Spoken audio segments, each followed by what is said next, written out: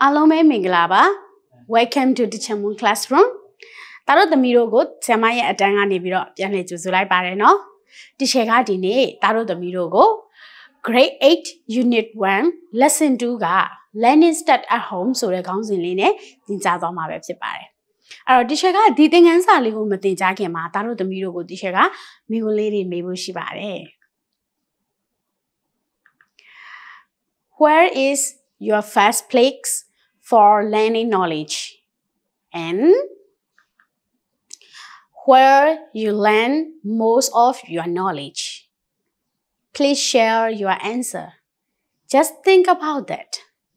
Hobina, aku teacher me like that migole na kugo since I be do teach jabao. Taro the miro patama uzo learning the Eugene Sare neabo. Adi nealiga beniale. Taro the miro a tip in yarigo, a miason thing you yare neaga beniale.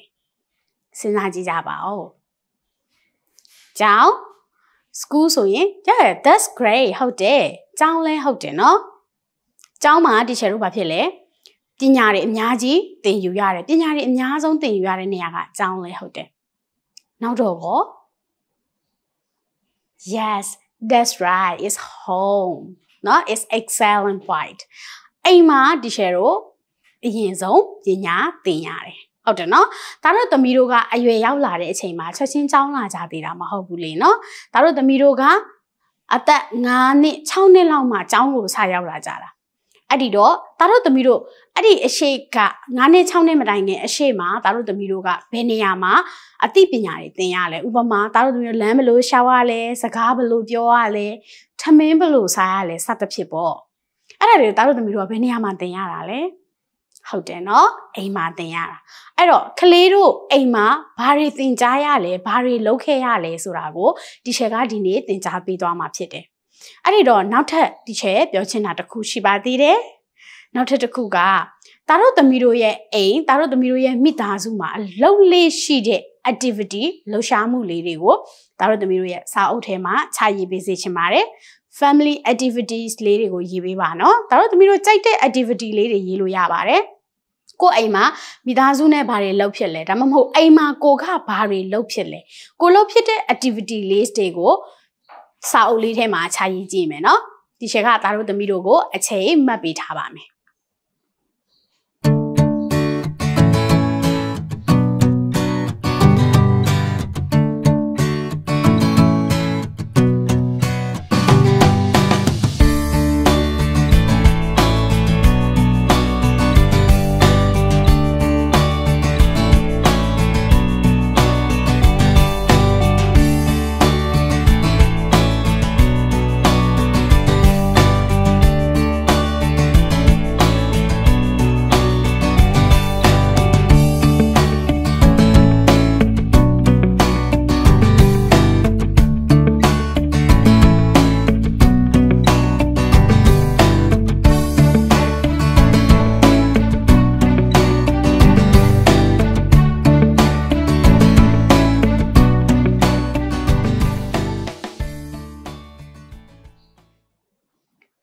Okay, time as a champion or baby, no?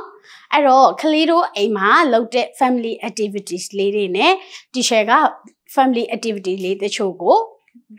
Then said family activity late the chogo Dishega, Jahara Lile Shidebono. I wrote Kalido ne to do Kalido Aima looked at activity lady nele, Tatu Niga, Nina Lame, Damama ho. Matule, Matugao, Matunai Lame bono, I wrote Dishero Sajime, Dishe, Pinhare family activity lady ne, Taro the middle a man looked at family activity ladies go, Dishero Gigia. Ero, Patama Uzo, Dishega, family activity dega, yes, reading go Dishe, we have no? The reading Taro the Miruga, a ma pepe mirune to do sao patamio, pepe mirua papiara mubo, Ubama Bomi sao lady bepipi magazine, the Hamamo, the cha, go jide, sabi lady go papiara mu. Domaho, Kaledoga, patata lego, peperum miru go, pian papiara mu. နော်အဲ့လို family activity လေးတွေလည်းလုပ်ဖူးတဲ့လူလေးတွေရှိမှာပါနော်ဒါကဖေဖေမေမေတို့နဲ့အတူအိမ်မှာစာဖတ်တာမျိုးပေါ့ဟုတ်ပြီနော်အဲ့လိုစာဖတ်ခြင်းကနေပြီးတော့ဖေဖေမေမေတို့ကသားတို့သမီးတို့ကိုအသိပညာလေးတွေသင်ပေးလေးရှိကြမှာပါဟုတ်ပြီနော်ကဲနောက်တစ်ခုကတီချာဘာကိုရွေးချယ်ထားပါလဲဆိုရင်ဟုတ်ပြီဘာလေးတွေ့လဲဟုတ်တယ်နော်တီချာတို့အိမ်ဒီမှာမိသားစုနဲ့အတူတူကစားလေးရှိတယ်ဥမာဒိုးဆက်ဆော့တာမျိုး block တုံးလေးတွေဆက်တာမျိုးเนาะ uno လေးတွေကစားကြတာမျိုးပေါ့ဟုတ်ပြီเนาะအဲ့တော့အဲ့ဒီကနေပြီးတော့သားတို့သမီးတို့ကအတူတူပူးပေါင်းပြီးဆော့တက်လာမယ်ဟုတ်တယ်ဟုတ်လားနိုင်ချင်းရှုံးချင်းဆိုတဲ့ပုံစံလေးတွေကိုလည်းသားတို့သမီးတို့ကဒီကစားနည်းတွေကနေသိကြတယ်ဥပမာ block တုံးလေးတွေဆက်တယ်ဆိုလို့ရှိရင်လည်းဘယ်သေးလွန်စားလေးကိုကြည့်ပြီးတော့ဘယ်ကောင်လေးနဲ့ဆက်ကြပါတယ်ဆိုပြီးတော့ကစားတာမျိုးလေးပေါ့เนาะအဲ့ဒါက family activity ထဲမှာမိသားစုနဲ့အတူတူကစားတဲ့ activity ထဲမှာပါပါတယ်เนาะအဲ့ဒီကနေလည်းသားတို့သမီးတို့ခုနကလို့အတူတူစုပေါင်းကစားတာမျိုးဒါမှမဟုတ်ဆင်းပြိုင်ကစားကြတာမျိုးဆိုတဲ့သင်ယူခြင်းကိုကလေးတို့ကဒီ activity လေးတွေကနေသင်ယူကြရတယ်เนาะကဲနောက်ထပ် teacher ကဘယ် activity လေးကိုရွေးထားလဲဘာလေးတွေ့လဲကလေးတို့ဟုတ်တယ်နော်တီချာတို့အိမ်မှာအမြဲတမ်းတွင်တင်ခြင်းခံရတာကထမင်းစားတောက်တဲ့အခါကျရင်တီချာတို့ကစီးမဲ့ကံမဲ့မစားအောင်ဖေဖေမေမေတို့ကသင်ပေးလေးရှိတယ်မဟုတ်လားဟုတ်တယ်နော်တီချာတို့ထမင်းဟင်းစားတောက်တဲ့အခါကျလို့ရှိရင်အဲ့လိုမျိုးပါဇက်တွေမှာပေးရင်နေတာမျိုးအဲ့ဒီပကံတွေမှာပွားပြေးနေအောင်မစားရဘူးနော်ဘာဖြစ်လဲထမင်းကိုစီကံတကြစားရတယ်အတန်မထွက်အောင်စားရတယ်ပါဇက်တွေထဲမှာမပိကျန်နေအောင်စားရမယ်ဟုတ်ပြီနော်တီချာတို့ရဲ့ဇပွဲပတ်ဝန်းကျင်မှာလည်းအဲ့လိုဖိတ်ခြင်းဆင်ခြင်းမရှိအောင်စားရမယ်ဆိုပြီးတော့အိမ်မှာမမေတို့ကသင်ပေးတယ်မဟုတ်လားဟုတ်တယ်ဒါဆိုလို့ရှိလေသားတို့သမီးတို့ကိုမမေတို့ကထမင်းဇပွဲမှာမလုပ်ပေးတာလေအသိပညာလေးတွေသင်ပေးနေတာပေါ့ဟုတ်ပြီနော်ကဲဒါဆိုတီချာနောက်ထပ် activity လေးတစ်ခုလည်းထပ်ရွေးထားပါတယ်ဘာလုပ်နေတာလဲဘာလုပ်နေတာကိုတွေ့လေဟုတ်တယ်နော်တီချာတို့အိမ်တန့်ရှည်လောက်ကြတာအဲ့တော့တီချာတို့အိမ်ဆိုတာကမိသားစုတိုင်းနဲ့သက်ဆိုင်တယ်အိမ်မှာနေတဲ့မိသားစုဝင်တိုင်းနဲ့သက်ဆိုင်တယ်အဲ့တော့အိမ်ရဲ့တန့်ရှင်းခြင်းသည်တန့်ရှင်းရေးသည်မိသားစုတိုင်းလုပ်ရမယ်ဟုတ်တယ်နော်အဲ့တော့တပြက်စီးလဲရတာကမိန်းကလေးအလုပ်တို့ယောက်ျားလေးကမလုပ်ရဘူးဒါတွေမဟုတ်ပါဘူးเนาะဒါတို့သမီးတို့ကမိသားစုလေးတွေဖြစ်တဲ့အတွက်ကိုယ့်အိမ်ရဲ့တန့်ရှင်းတောက်ပြောင်မှုကအိမ်မှာရှိတဲ့မိသားစုတိုင်းနဲ့ဆိုင်တယ်အဲ့တော့အိမ်မှာဖေဖေမေမေမိသားစုတွေပေါင်းပြီးတော့အိမ်ကိုတန်ရှင်းလုပ်ကြတဲ့ activity မျိုးအဲ့ဒီကနေသားတို့သမီးတို့ကိုမေမေတို့ကဘာတွေသင်ပေးတာလဲတန်ရှင်းအောင်နေတတ်အောင်သင်ပေးတာဟုတ်တယ်နော်အဲ့တော့ကလေးတို့ကအိမ်မှာနေရင်းနဲ့အိမ်တန်ရှင်းလုပ်ရင်းနဲ့လည်းဘာဖြစ်လဲပညာသင်ကြတာပဲဟုတ်တယ်နော်ကဲဒါဆို teacher တို့နောက်ထပ် activity လေးတစ်ခုသွားကြည့်မယ်ဘာလေးတွေ့လဲဟုတ်တယ်အိမ်နေမှာဆိုလို့ရှိရင် teacher တို့ကအိမ်နေမှာပန်းပင်စိုက်ကြတာမျိုးတီးပင်စားပင်တစ်ခုခုစိုက်တာမျိုးတွေစိုက်လေးရှိကြတယ်เนาะအဲ့တော့အပင်ကိုဖေဖေမေမေတို့နဲ့တူတူစိုက်တယ်စိုက်ထားပြီးတဲ့အပင်လေးတွေကို teacher တို့ရေလောင်းပေါင်းတင်ကြတယ်ဟုတ်တယ်เนาะအဲ့တော့ကလေးတို့ကိုဖေဖေမေမေတို့ကဘာလို့အပင်ကိုအတူတူစိုက်ရတာလဲလို့ထင်လဲဟုတ်ပါတယ်เนาะအပင်တစ်ပင်ကိုဘလို့ရှင်တန်ကြီးထွားအောင်လုပ်ရလဲဘလို့ပြုစုပြိုးထောင်ပေးရလဲဆိုတာကိုသင်ပေးစေခြင်းလို့လည်းဖြစ်တယ်ဟုတ်တယ်ဟုတ်လားတီချာတို့အိမ်ရဲ့ပတ်ဝန်းကျင်မှာအပင်လေးတွေရှိလို့ရှိရင်အိမ်လေးကဘာဖြစ်လဲဆိုရင်ဘာဖြစ်မယ်လို့ထင်လဲဒါတို့သမီးတို့ရဲ့အိမ်မှာဆိုရင်အပင်လေးတွေရှိရင်ဘာဖြစ်လဲဟုတ်ပါတယ်လီကောင်းလီတန့်လည်းရတယ်เนาะပြီးသွားရင်အိမ်ရဲ့ပတ်ဝန်းကျင်လေးကလည်းစိမ့်ဆိုတာရတယ်လေအဲ့တော့အဲ့ဒီကနေဒါတို့သမီးတို့အများကြီးသင်ယူရတယ်เนาะကဲဒါဆိုတီချာနောက်ထပ် slide လေးတစ်ခုလည်းပြင်ထားပေးပါတယ်နောက်ထပ်ရုပ်ပုံလေးတစ်ပုံမှာဒါတို့သမီးတို့ဘာတွေ့လဲexercise လုပ်နေကြတာเนาะအိမ်မှာဖိုးဖိုးဖွားတွေကဘာဖြစ်လဲအသက်ကြီးလာတဲ့အခါကျတော့သူတို့မှာအများကြီးဒီလူငယ်တွေလောက်လှုပ်ရှားရုပ်ကံမှုမရှိကြဘူးအဲ့တော့ဖိုးဖိုးဖွားတွေကမနှမိုးလင်းကြလို့ရှိရင်ကိုလည်းလေ့ကျင့်ခန်းလုပ်တဲ့အခါတသားမမီတို့ကလိုက်လုပ်တာမျိုးတွေမရှိကြဘူးလားဒါလည်းသားတို့သမီးတို့ရဲ့ family activity လေးတစ်ခုပဲလေเนาะအဲ့တော့အဲ့လို activity ကနေသားတို့သမီးတို့ဘာတွေရှာတွေ့ရမလဲဘာတွေသိယူရလဲဟုတ်တယ်တီချာတို့လေ့ကျင့်ခန်းလုပ်တယ်ဆိုတာကျမကြီးအတွက်ကောင်းတယ်နော်ကျမကြီးအတွက်တီချာတို့အခုလိုမျိုး activity လေ့ကျင့်ခန်း exercise တွေကိုလုပ်ကြတယ်လေအဲ့တော့ကလေးတို့ရဲ့အိမ်မှာလည်းဒီလွယ်ကားလိုမျိုးအလားတန်တူပုံတန်တူတဲ့ activity လေးတွေလုပ်ကြမယ်ပေါ့လုပ်ကြမယ်လို့တီချာလည်းထင်ပါတယ်အဲ့တော့ဒါတို့သမီးတို့ချရေးထားတဲ့ activity လေးတွေကနေပြီးတော့ငါဘာတွေသင်ယူနေရလဲငါအိမ်မှာဒါတွေသင်ခဲ့ရပါလားဆိုတာကိုသိပြီလို့တီချာထင်ပါတယ်နော်ကဲဒါဆိုလို့ရှိရင်တီချာတို့သင်ခန်းစာလေးကိုဆက်သွားရအောင် ကဲဟုတ်ပြီဒီသင်ခန်းစာလေးမှာ teacher ကသားတို့သမီးတို့ကို blog လေးတစ်ခုနဲ့မိတ်ဆက်ပေးရမှာပေါ့ဘာလို့လဲဆိုတော့ဒီသင်ခန်းစာလေးက blog လေးအကြောင်းကိုသူကဖော်ပြထားတဲ့သင်ခန်းစာလေးဖြစ်တဲ့အတွက်အဲ့တော့ကလေးတို့ကို teacher ကဒီသင်ခန်းစာကိုဆက်မသွားခင်မှာ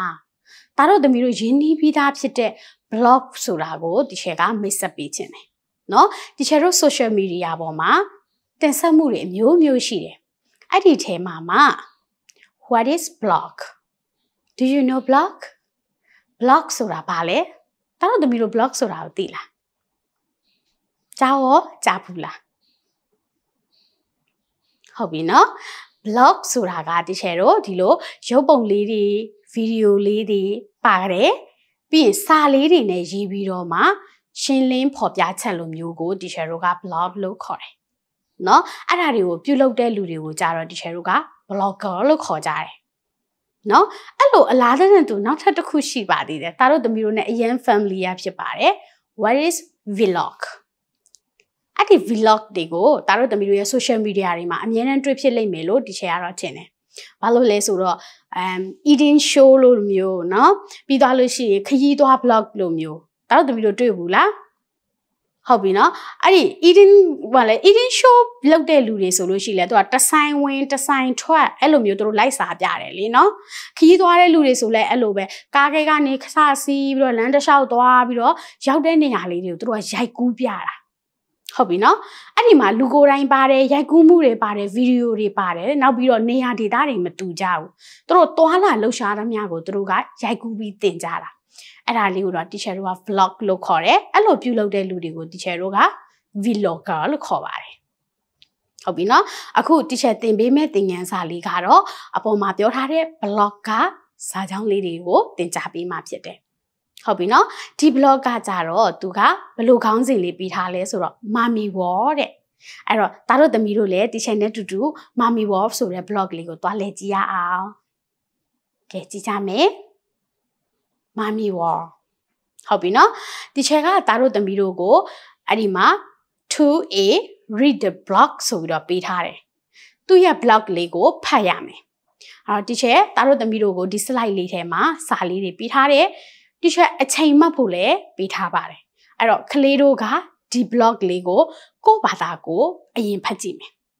ဟုတ်ပြီနော်ဖတ်တဲ့အခါမှာသားတို့သမီးတို့အတွက်စိမ့်သက်နေတဲ့စကားလုံးလေးတွေပါကောင်းပါနိုင်ပါတယ် Don't worry it's okay နော်အဲ့တော့ဖတ်သွားပါသားတို့သမီးတို့ဒီတိုင်း run through ဖတ်သွားကြည့်လို့ရပါတယ်ကိုမသိတဲ့စာလုံးလေးတွေဆိုလို့ရှိရင်မှတ်ထားလို့ရတယ်ဟုတ်ပြီနော်ပြီးသွားလို့ရှိရင် teacher ပြန်ဖတ်ပြတဲ့အခါကျလို့ရှိရင်အဲ့ဒီစာလုံးလေးတွေကိုသားတို့သမီးတို့တေချာမှတ်သားလို့ရတာပေါ့ဟုတ်ပြီဒါဆိုလို့ရှိရင် teacher အချိန်ဆက်မှတ်ပြီးအဲ့ဒီအချိန်အတွင်းမှာသားတို့သမီးတို့ဒီစာပိုက်လေးကိုဖတ်ကြည့်မယ်တကယ်လို့ teacher ပေးထားတဲ့အချိန်နဲ့မလုံလောက်ဘူးဆိုရင်တော့ဒီဗီဒီယိုလေးကို pause လုပ်ပြီးတော့သားတို့သမီးတို့ကြိုက်တဲ့လောက်ဖတ်လို့ရပါတယ်နော်ကဲ teacher အချိန်ဆက်မှတ်ပါပြီ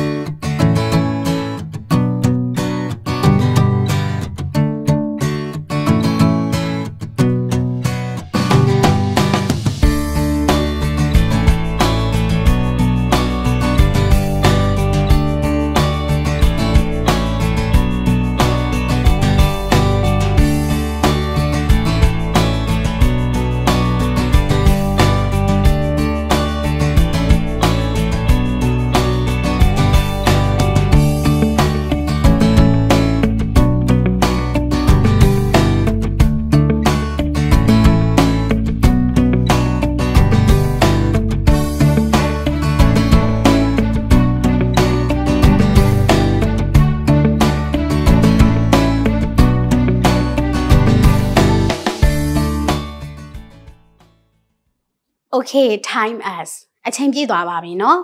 အဲ့တော့ကလေးတို့ blog လေးကိုဖတ်ရတာအဆင်ပြေကြရဲ့လား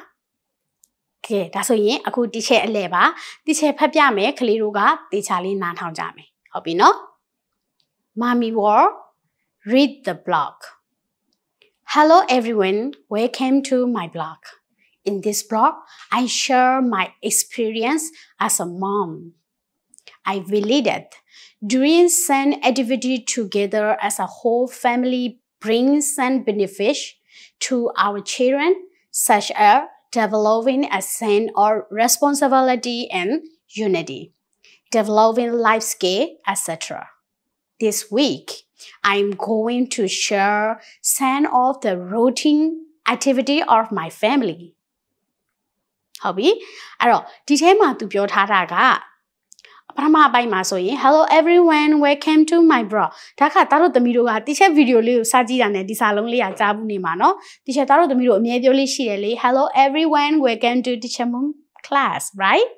အဲ့တော့ဒါလေးကဘာလို့လုပ်တာလဲကြိုဆိုတာလေဟုတ်ပြီเนาะအားလုံးပဲကြိုဆိုပါတယ်ဗောငါရဲ့ဒီ blog လေးကနေကြိုဆိုတယ်တဲ့ဒီ blog လေးမှာသူကသူ့ရဲ့အမေအတယောက်အနေနဲ့အတွေ့အကြုံတွေကို sharing လုပ်ပေးမှာပါတဲ့ဒီမှာသူဘာပြောလဲဆိုရင်သူတို့မိသားစုကအတူတူစုပေါင်းပြီးလုပ်ကြတဲ့ activity လေးတွေကိုသူကဒီအပတ်မှာ blog လေးနဲ့သူမိသားစုရဲ့ activity လေးတွေကိုသူချပြမှာဖြစ်တယ်ဒီထဲကနေပြီးတော့မှသူကလေးလေးတွေရဲ့ life skill လေးတွေတိုးတက်လာတာတွေ responsible sense လေးတွေတိုးတက်လာတာတွေ unity ဖြစ်လာတွေကိုသူကချပြပေးမှာတဲ့နာခံတတ်တာတွေမိသားစုစိတ်ဓာတ်ရှိတာတွေကိုပြောတာပေါ့နော်ဟုတ်ပြီဒါဆိုလို့ရှိရင် teacher တို့သူတို့ဘာတွေပြောကြမလဲသူတို့ဘာတွေလုပ်ကြမလဲသူတို့မိသားစုကဘယ်လို activity လေးတွေလုပ်ကြလဲဆိုတာ teacher တို့ဆက်ဖတ်ကြည့်ရအောင်ဟုတ်ပြီဒါလေးကနောက်တစ်ပိုက်ဖြစ်ပါတယ်အဲ့ဒီမှာဘာလေးပို့လာလဲတွေ့လားအောက်ဘက်မှာ teacher ပေးထားတာလေးတွေ့လားဟုတ်ပြီနော်အဲ့ဒီ category လေးကအခုဒါတို့သမီးတို့မှာနောက်ထပ်အလုပ်တစ်ခုပို့လာတာပေါ့နော်ဒီစာပိုင်လေးကိုဖတ်ပြီးတော့ဒါတို့သမီးတို့နောက်ထပ်လုပ်ရမှာကအောက်ကပေးထားတဲ့ category လေးထဲမှာ teacher က doing physical exercise, watching film, preparing meal, having meal together, cleaning the house, celebrating birthdays ဆိုပြီးတော့ teacher က6ခုပေးထားတယ်အဲ့တော့ကလေးတို့ကအပေါ်ကစာပိုင်လေးကိုဖတ်ပြီးတော့ဒီ category 6ခုထဲမှာဘယ်အချက်နဲ့အကျုံးဝင်လဲအကျုံးဝင်တဲ့အချက်ကိုသားတို့သမီးတို့က tick လေးလုပ်ပေးလိုက်ပါအမှန်လေးချစ်ပေးလိုက်ပါဟုတ်ပြီနော်အဲ့တော့ကလေးတို့ကစာပိုင်လေးကိုလည်းဖတ်ရမယ်ပြီးရင်စာပိုင်လေးကအဲ့ဒီ category 6ခုထဲကဘယ်ကောင်လေးနဲ့အကျုံးဝင်လဲဆိုတာကိုရှာပြီးတော့မလုပ်ရမလဲအမှန်လေးချစ်ပေးရမယ်နော်ဒီချက်အချိန်လေးလည်းပေးထားတယ်ထိုးစံအတိုင်းပဲအချိန်မှတ်မယ်အချိန်မှတ်တဲ့အတွင်းမှာကလေးတို့ကဖတ်မယ်ရှာမယ်ပေါ့နော်တိုက်ကြည့်မယ်ဒါလေးနဲ့အကျုံးဝင်နိုင်တယ်တကယ်လို့တစ်ချက်ပေးလိုက်တဲ့အချိန်ကကလေးတို့အတွက်မလုံလောက်ဘူးဆိုရင်ရတယ်နော်ဘာမှမဖြစ်ပါဘူး pause လေးနှိပ်ပြီးတော့ကလေးတို့ကြိုက်တဲ့လောက်အချိန်ယူလို့ရပါတယ်နော်ကဲတစ်ချက်အချိန်စမှတ်ပါပြီ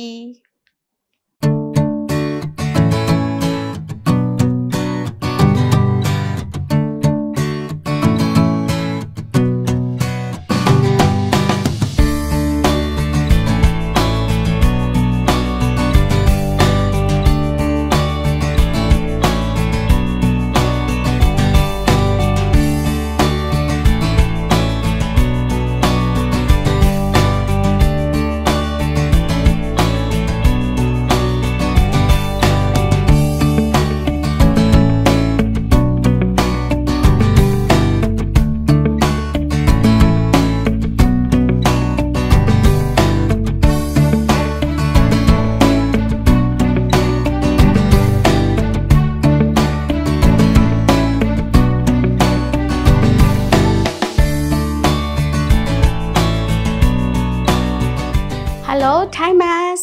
ဟုတ်ပြီနော်အချိန်ပြည့်သွားပါပြီအဲ့တော့ teacher ကပထမဦးဆုံးစာပိုက်လေးကိုဖတ်ပြပါမယ် Listen carefully In my family we have dinner together every day Having meal together I can remind my children to eat a variety of food Thus they become aware of the importance of having a balanced diet They can also learn table manner occasionally. ဟုတ်ပြီနော်ဒီစာပိုက်လေးမှာသူပြောတာကသူတို့မိသားစုကတဲ့နေ့တိုင်းညစာကိုအတူတူစားကြတယ်ပေါ့နော်မိသားစုကိုစုဖွဲ့ပြီးတော့ထမင်းစားကြတယ်ပေါ့အဲ့တော့ तू ကထမင်းစားတဲ့အခါကျရင်တဲ့ तू ကလေးလေးတွေကိုအစားအစာအမျိုးစုံစားတတ်အောင် तू ကအမြဲတမ်းတတိပေးတယ်ဒီရှာတို့ရှိတယ်လေနော်အသီးရွက်မကြိုက်တာတို့နော်အသားငါးကိုမစားချင်တာတို့ငါးမကြိုက်တာတို့အဲ့လိုမျိုးလေးတွေရှိကြတယ်အဲ့တော့ငါးမကြိုက်ဘူးဆိုငါးမစားတော့တာငါအယိုးများတယ်မစားဘူးเนาะအသီးရွက်ကအစိမ်းနန်းနဲ့မစားဘူးအဲ့လိုကလေးလေးတွေရှိတယ်เนาะအဲ့တော့တချို့ကကလေးမှမဟုတ်ပါဘူးတချို့လူတိုင်းကအစားအသောက်ကို teacher တို့ healthy ဖြစ်နေစားရမှာပေါ့နော်ညီညွတ်များတာအောင်စားရမယ်အသီးရွက်လည်းစားရမယ်အသားငါးလည်းစားရမယ်အဲ့ဒါမှဒါတို့သမီးတို့ကဘာဖြစ်လာမှာလဲbalance diet ဖြစ်လာမှာပေါ့နော်ဒါတို့သမီးတို့အစားအသောက်ကဘာဖြစ်လဲညီများကြီးရှိနေမှာပေါ့အခုဒီမှာကလည်းသူသားသမီးလေးတွေကိုတဲ့အစားအစာမျိုးစုံစားတတ်အောင်သူကအမြဲတမ်းထမင်းဝိုင်းမှာအတတိပေးတယ်ဘာကြောင့်လဲဆိုတော့သူကလေးလေးတွေကိုဘာဖြစ်လဲကျန်းမာပြီးတော့မှကြီးပြင်းလာစေခြင်းလို့ပေါ့တဲ့အဲ့ဒီကနေမှသူကလေးတွေကိုသူက table manner ဆိုတဲ့ထမင်းစပွဲထမင်းစားနေစဉ်မှာယဉ်ကျေးမှုလေးတွေသူသင်ပေးတယ်ရှေ့မှာတော့တီချာပြောခဲ့တယ်တီချာတို့မိဘတွေကလည်းသင်ပေးလေးရှိတယ်ထမင်းစားစဉ်မှာဘယ်လိုယဉ်ကျေးမှုလေးတွေသင်ရမယ်နော်ထမင်းစားစဉ်မှာပါဇက်ကိုပလုတ်အတန်ထွက်ပြီးတော့မစားရဘူးနော်ပါဇက်မှာပိတ်ကြံပြီးမစားရဘူးထမင်းကိုယ့်ရဲ့ plate ဒီပကံပြားပေါ်မှာလည်းပွားပြဲနေအောင်မစားရဘူးဟုတ်ပြီနော်အဲ့ဒါထက်အများကြီးထပ်ရှိသေးတာပေါ့နော်အဲ့လိုအခြေခံကြားတဲ့ development လေးတွေကိုသူကလေးလေးတွေကိုသင်ပေးတယ်တဲ့ကဲဟုတ်ပြီဒါဆိုရင်ဒီစာပိုက်လေးပြီးသွားပြီဆိုတော့ကလေးတို့ဒီစာပိုက်ကတချို့ပေးထားတဲ့ category 6ခုတည်းကဘယ်ထဲမှာအကျုံးဝင်လဲကလေးတို့ဘယ်ဓာလေးကိုအမှန်ချစ်ထားလိုက်လဲကဲဒါဆိုလို့ရှိရင်တချို့တို့ check လုပ်ကြည့်ရအောင်နော်ဒါတဲ့လေ having me together are you right I think you are right ဟုတ်တယ်နော်ကဲဒါဆိုလို့ရှိရင်တီချာတို့ကဒီ slide လေးမှာကြတော့သူမိသားစုနဲ့အတူတူထမင်းစားတယ်သူကလေးလေးတွေကို table manner လေးတွေသင်ပေးတယ်ဆိုတဲ့အကြောင်းသူပြောပြတယ်နောက်ထပ်ဘလို့သူ့ရဲ့မိခင်ဘဝအတွေ့အကြုံလေးတွေလာအောင်လေတီချာတို့ကြည့်ရအောင်ကဲကြည့်ပါအောင်ရုပ်ပုံလေးကိုလည်းတီချာတို့ကြည့်လို့ရတယ်နော်ခုနကအတိုင်းပဲတီချာစာပိုက်လေးပေးထားတဲ့အပေါ်မှာ category 6ခုရှိတယ်အဲ့တော့ကလေးတို့ကစာပိုက်ကိုဖတ်မယ်category 6ခုမှာသွားပြီးတော့တိုက်စစ်မယ်အော်ဒါလေးနဲ့ဟုတ်တယ်ဆိုလို့ရှိရင်မှန်တယ်ဆိုရင်အကျုံးဝင်တယ်ဆိုရင်တီချာတို့အမှတ်ချက်မယ်ဟုတ်ပြီနော်ကဲဒါဆိုရင်တီချာအချိန်စမှတ်ပါပြီ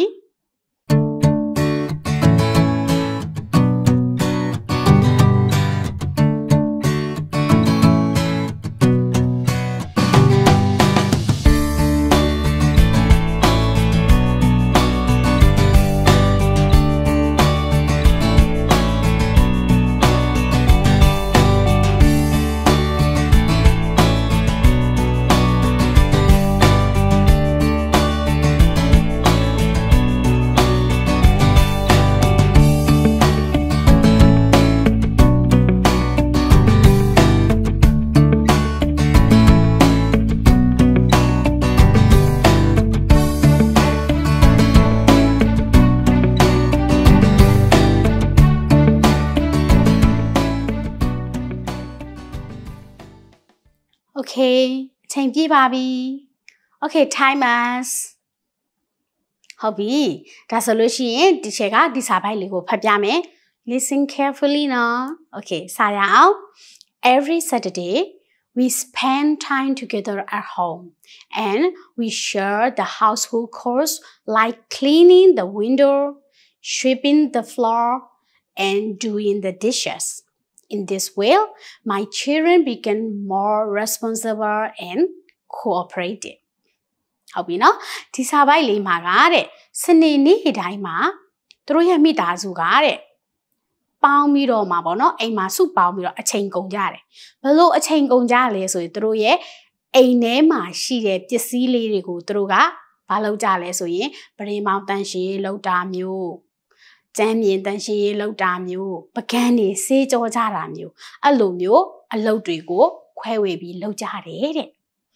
သူဘာလို့အဲ့လိုလုပ်ရလဲဆိုတော့သူကလေးလေးတွေကအဲ့လိုမျိုးလုပ်ပေးခြင်းအဖြစ်သူကလေးလေးတွေကနာခံမှုလေးတွေရှိလာကြမယ်ပြီးွားရင်တဦးရဲ့လိုအပ်ချက်ကိုတဦးကဖြည့်ပြီးတတ်တဲ့ဗလဲပူပေါင်းလှုပ်ဆောင်တတ်တဲ့ကလေးလေးတွေဖြစ်လာကြအောင်လို့တဲ့ဟုတ်ပြီနော်အရန်ကောင်းတယ်နော်သူရဲ့idea သူရဲ့ mommy ဖြစ်ရတဲ့ experience လေးနဲ့သူပြုလုပ်နေတဲ့ပုံစံလေးကအရန်ကောင်းတယ်နော်ကလေးတို့လည်းကလေးတို့ရဲ့အိမ်မှာအဲ့လိုမျိုးလိုက်လုပ်လို့ရတယ်နော်ကဲဟုတ်ပြီဒါဆိုရင်အဲ့ဒီစာပိုက်လေးကအတိကျအပေါ်မှာပေးထားတဲ့ category 6ခုထဲကဘယ်တာနဲ့အကျုံးဝင်လဲတကယ်လို့ကြည့်ကြည့်ရအောင်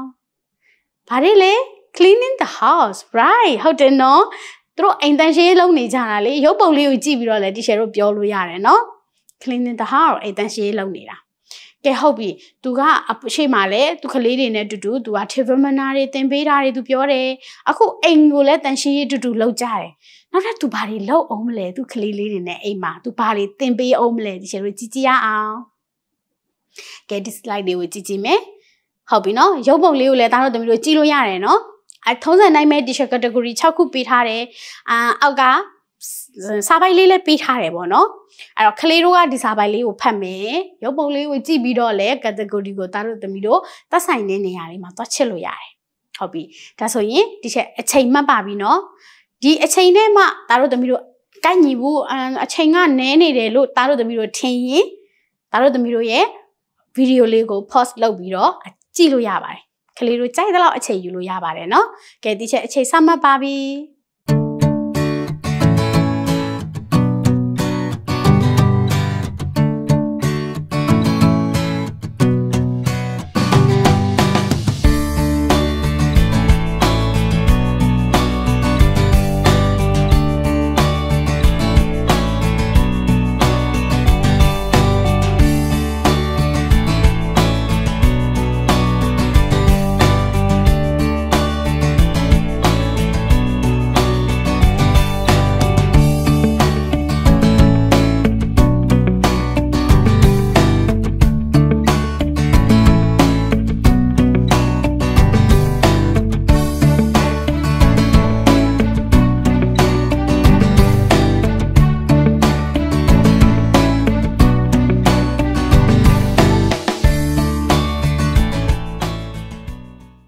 Okay time as အချိန်ပြည့်သွားပြီနော်ကဲဒါဆိုလို့ရှိရင် teacher ဖတ်ပြတာကိုကလေးလေးတို့လိုက်ပြီးတော့နားထောင်ကြည့်မယ်နော် On Sunday we usually engage in outdoor activity like jogging or cycling in the park and sometimes we do indoor activities especially when it's raining as a result my children enjoy doing physical exercise and later retail. Its value, my family has started into this regular routine. I don't think it is difficult for your family to get into this routine. I hope you will find them beneficial to your family. Why don't you try them out?ဟုတ်ပြီနော်ကဲဒီစာပိုက်လေးကနည်းနည်းလေးတော့ရှည်သွားပါတယ်ဒါပေမဲ့သူပြောတဲ့စကားလေးကရွှေရှင်းပါတယ်နော်သူတို့ကတဲ့တနင်္ဂနွေနေ့တိုင်းကြာလို့ရှိရင်သူမိသားစုနဲ့တူတူ outdoor activity ဆိုတာအဲ့မှာ jogging တို့ cycling တို့နော်ရုပ်ပုံတွေမှာလည်းပါတယ် jogging ဆိုတာတချို့တို့ဘာဖြစ်လဲမြန်ကြီးပြေးတာမျိုး running လုပ်တာကိုပြောတာမဟုတ်ဘူးတချို့တို့ဖြစ်ဖြစ်ပုံမှန်လေးပြေးတာမျိုးပေါ့နော်လမ်းလျှောက်တာထက်ကိုသူကနည်းနည်းလေးတော့အမျိုးလေးပေါ့နော် jogging ပုံစံမျိုးလေးပြေးတာမျိုးလေးပြီးရင် cycling ဘာလုပ်တာလဲစပိန်နေတာပေါ့နော်ဒီပန်းချံနေတဲ့ကိုသွားပြီးတော့အဲ့လိုအပြင်မှာပြေးတယ်ပန်းချံနေမှာသွားတယ်ဆိုတော့အဲ့ဒါကို teacher တို့က outdoor activity လို့ခေါ်တယ်လေနော်အပြင်ဘက်မှာလုပ်ရတဲ့လှူရှာမှုတွေပေါ့အိမ်ထဲမှာမဟုတ်ပဲနဲ့အဲ့တော့အဲ့လိုလှူရှာမှုတွေကိုတဲ့သူတို့ကသူတို့ကတနင်္ဂနွေနေ့တိုင်းလုပ်ကြတယ်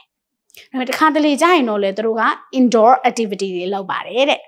outdoor ကအိမ်အပြင်မှာလုပ်တယ်ဆိုရင် indoor ကဟုတ်ပြီနော်အဲ့လုပ်ကြတယ်တဲ့ဘယ်ချိန်ဒီမှာလုပ်လဲဆိုရင်အထူးသဖြင့်မိုးရွာတဲ့ချိန်တွေမှာဆိုရင်တော့တို့က indoor activity လေးတွေလုပ်ပါတယ်တဲ့ဒီလိုလုပ်ရခြင်းနဲ့တို့ဘာတွေဖြစ်လာလဲဆိုတော့သူကလေးလေးတွေက physical exercise ကိုယ်လည်းလေ့ကျင့်ခန်းလုပ်ရတာတွေကိုကြိုက်လာတယ်နော်တို့ကဆက်ပြီးတော့လည်းလုပ်တယ်တဲ့အဲ့တော့သူ့မိသားစုအတွက်ဘာဖြစ်လဲဒီဟာတွေကပုံမှန်လုပ်နေကြအလုပ်တွေပဲဖြစ်တယ်အဲ့တော့ဒါကသူတို့မိသားစုအတွက်လည်းမခက်ခဲပါဘူးမင်းတို့မိသားစုအတွက်လည်းမခက်ခဲဘူးတဲ့အဲ့တော့မင်းတို့မိသားစုနဲ့ကောဘာလို့အတူတူမလုပ်ကြတာလဲတဲ့ဘာလို့မလုပ်နိုင်ရမှာလဲပေါ့နော်အဲ့တော့သူကပြောပြရင်းနဲ့လည်းအဲ့လိုမျိုးလိုက်လုပ်ကြဖို့တိုက်တွန်းထားတာပါဟုတ်ပြီနော်ခေတ္တဆိုလို့ရှိရင်သားတို့သမီးတို့ဒီစာပိုက်လေးကိုဖတ်ပြီးတော့အပေါ်က category 6ခုထဲမှာဘယ်ကောင်လေးနဲ့ကိုက်ညီမှုရှိလဲအမှန်ချစ်ပြီးကြပြီလားကဲဒါဆိုလို့ရှိရင် teacher တို့ check လုပ်ကြည့်အောင်ဘာနဲ့လဲ doing physical exercise right ဟုတ်တယ်နော်သူတို့ဘာလုပ်နေတာလဲကိုယ်လည်းလေ့ကျင့်ခန်းလုပ်နေတာလေဟုတ်ပြီဒါဆိုလို့ရှိရင် teacher တို့သူ့ရဲ့ blog လေးတွေကို teacher တို့အပိုင်းလေးတွေခွဲပြီး category လေးတွေနဲ့တူတူ teacher တို့ဖတ်ခဲ့ပြီးသွားပြီဟုတ်ပြီနော်ဒါဆိုရင် teacher ကနောက်ထပ်သားတို့သမီးတို့ကိုလေ့ကျင့်ခန်းလေးတစ်ခုထပ်ပေးမယ်ဒါလေးက find similar meaning in the blog ခုနက blog ရဲ့ passage စာပိုက်လေးကိုပဲတီရှယ်ပြန်ယူထားတာပါအဲ့ဒီစာပိုက်လေးကိုကြည့်ပြီးတော့မှဒါတို့သမီးတို့ကအဲ့ဒီမှာတီရှယ်အောက်မှာပေးထားတဲ့စာကြောင်းလေးနဲ့ similar meaning အဓိပ္ပာယ်တူတဲ့စာလုံးလေးကို block မှာရှာကြည့်ကြမယ်ဟုတ်ပြီနော်အဲ့တော့အောက်ကစာကြောင်းလေးကိုဖတ်ကြည့်မယ်ဒီစာကြောင်းလေးနဲ့အဓိပ္ပာယ်တူတဲ့စာလုံးလေးကတီရှယ်တို့ရဲ့ block ထဲမှာဘယ်စာလုံးလေးဖြစ်မလဲအဲ့ဒါလေးကိုဖတ်ကြည့်မယ်ဟုတ်ပြီနော်အဲ့ဒီအတွက်တီရှယ်အချိန်ပေးထားပါတယ်ဒါတို့သမီးတို့အချိန်မှတ်ကြည့်ရအောင်ဒီထဲမှာကလေးတို့ကသင်းလွန်စာစာလုံးလေးတွေရှာလို့ရတယ်နော်ဟုတ်ပြီလား advantage that you get from something ဟုတ်ပြီနော် advantage that you get from something အဲ့ဒီကနေပြီးတော့ကလေးတို့ကဘာလေးဖြစ်နိုင်လဲအော်ဒါစာလုံးလေးပါတယ်ဆိုတော့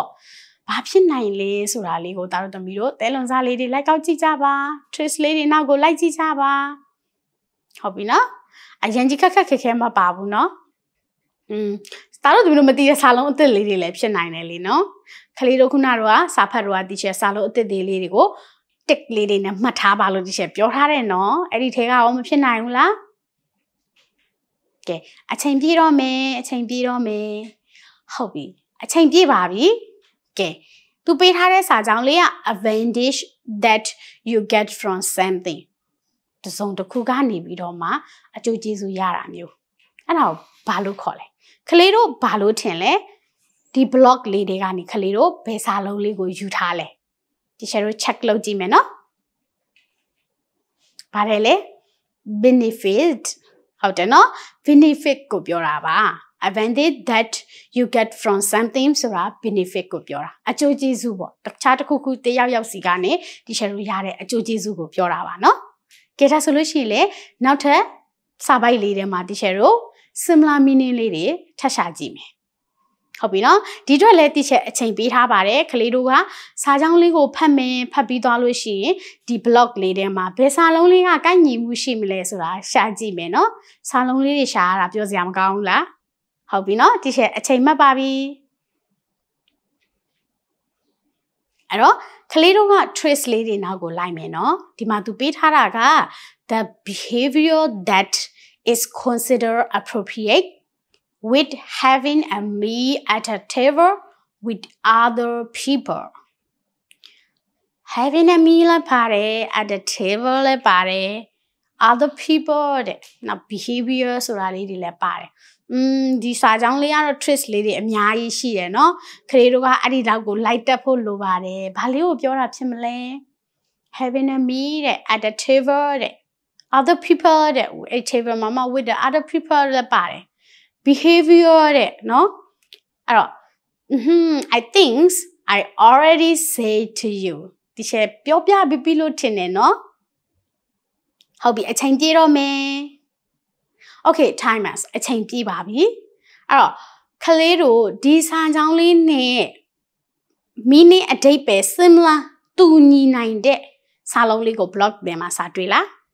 ဘယ်စာလုံးလေးထည့်ထားလဲကဲဒါဆိုလို့ရှိရင်ဒီချက်တို့ကြည့်ရအောင်နော်ပါတယ်လေ table manner ဟုတ်တယ်နော် behavior that is considered appropriate while having a meal at a table with other people တခြားလူတွေနဲ့တူတူတီရှယ်တို့စပွဲမှာစားတော့စားကြတဲ့အခါကြားလို့ရှိပြုတ်မှုရတဲ့အပြုတ်မှုတွေအဲ့ဒါဘာလဲအဲ့ဒါ table manner ဟုတ်တယ်နော်တီရှယ်ရှေ့မှာလည်းပြောထားတယ်နော်အဲ့ဒီမှာတွေ့လား table လည်းပါတယ် having a meal လည်းပါတယ်ဒါတို့သမီးတို့ကိုသူကတဲလွန်စားစကားလုံးလေးတွေအများကြီးပေးထားတယ်နော်ကဲဟုတ်ပြီဒါဆိုတီရှယ်တို့နောက်ထပ်တဲလွန်စားလေးတွေလိုက်ရှာကြရအောင်ကဲနောက်တစ်ခုထပ်ကြည့်ရအောင်ထုံစံအတိုင်းပဲစာပိုက်လေးတွေကနေပြီးတော့ similar meaning တွေရှာပါမယ်เนาะအဲ့တော့ဒီချက်အချိန်မှတ်ပါမယ်เนาะအချိန်မှတ်မယ်မမေးနဲ့เนาะတဲလွန်စားလေးတွေရှာကြည့်မယ်ကဲအချိန်မှတ်ပါပြီ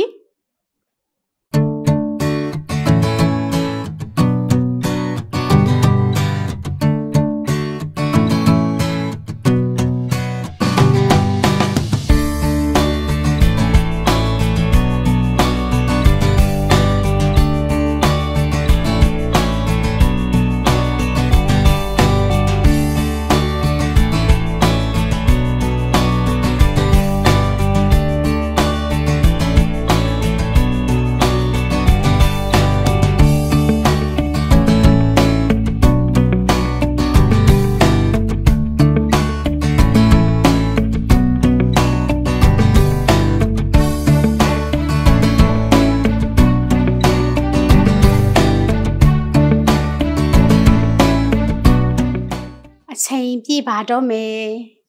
Okay အချိန်ပြပါပြီကဲဒါဆိုကြည့်ကြည့်ရအောင် helpful by doing what you are asked to do ဟုတ်ပြီနော်မင်းကိုလုပ်ဖို့အတွက်ပြောတဲ့အခါကိုကပြုလုပ်ပေးခြင်းအဖြစ်ကူညီတာတဲ့ဘာဖြစ်တာလဲအဲ့ဒါဘာလုပ်တာလဲ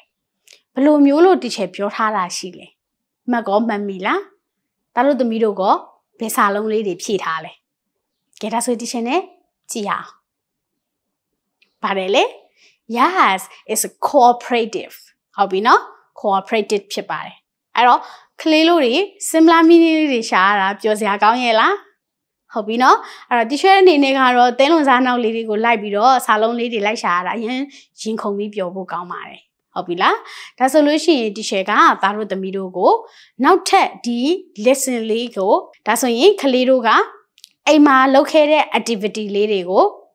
ပြောပြတတ်ပြီးငါအိမ်မှာဘာလေးတွေသင်ယူခဲ့လဲဆိုတာကိုရောသိရှိသွားပြီလို့ teacher ကထင်တယ်ပြီးသွားရင် teacher တို့ develop လေးထဲမှာ vocabulary အသစ်လေးတွေသင်ခဲ့ရတယ်နော်အဲ့ဒီ vocabulary အသစ်လေးတွေကိုလည်းသိချမှတ်ထားပါမယ်နော်ဘယ် vocabulary လေးတွေကဘယ်အဓိပ္ပာယ်လေးတွေဖြစ်တယ်သူကဘယ်လိုစာလုံးတွေနဲ့ similar meaning ဖြစ်တယ်ဆိုတာကိုလည်းသိရှိသွားပြီလို့ teacher ကတော့မျှော်လင့်ပါတယ်အဲ့တော့သားတို့သမီးတို့လည်းအိမ်မှာမလုပ်ဖြစ်တဲ့ activity လေးတွေကိုဒီ blog မှာတွေ့ရဆိုလို့ရှိရင်ကိုယ့်အတွက်ကောင်းမယ်ဆိုလို့ရှိရင်သားတို့သမီးတို့ရဲ့မိသားစုနဲ့အတူတူ try ကြည့်ပါနော်ကဲဒါဆိုရင် teacher တို့နောက်ထပ်သင်ခန်းစာတွေမှာပြန်တွေ့ကြပါမယ်အားလုံးပဲတတာပါ Learning at your home digital school